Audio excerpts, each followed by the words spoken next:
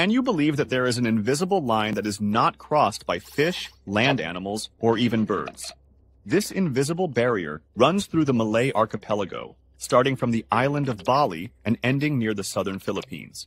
The western side of the line is home to animals like rhinos, elephants, tigers, and woodpeckers, which are typical of Asia. But once you cross the line, you enter a completely different world with kangaroos, monitor lizards, dingoes, and koalas, despite the extremely short distance between the islands.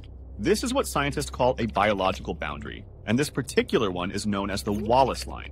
You see, over millions of years, due to the movement of tectonic plates and the complex geological history of the region, a deep sea strait formed on the Wallace line.